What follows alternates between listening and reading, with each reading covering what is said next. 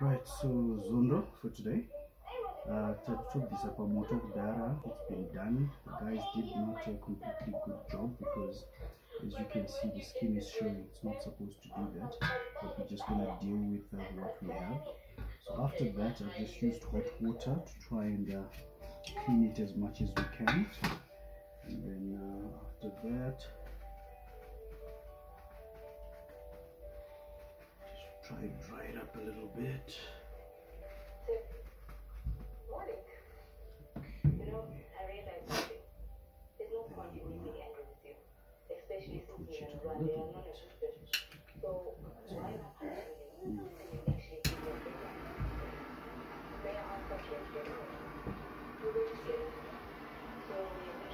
There's a few hairs that are left, so those are the ones that I'm just trying to get rid of here.